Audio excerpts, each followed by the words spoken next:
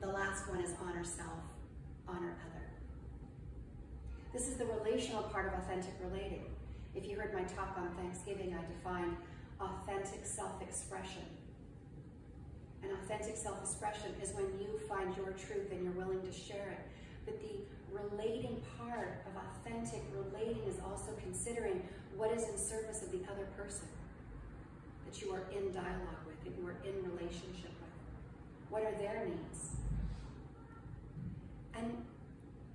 And not to ignore yours exclusively in service of theirs, but how to coexist, how to hold the polarity of your experience and opinions are just as valid as my experiences and opinions.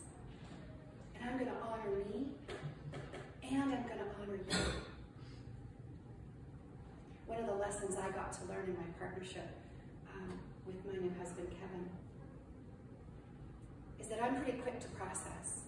If I have an experience, I kind of know what I want to say about it or what I feel about it. And something I've learned about Kevin is that I might need to circle back with him in a day to really get his truth, to really have, he's got to digest it, what that experience was. And he's had some time to sit with it. And if I want, a true, objective feedback about his experience, I will maybe wait a day and I'll circle back. Hey, how was that for you yesterday when we were doing that thing? What was that like?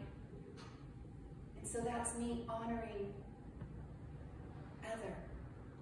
But then honoring me because I get more of what I want, which is the truth. Real feedback loop.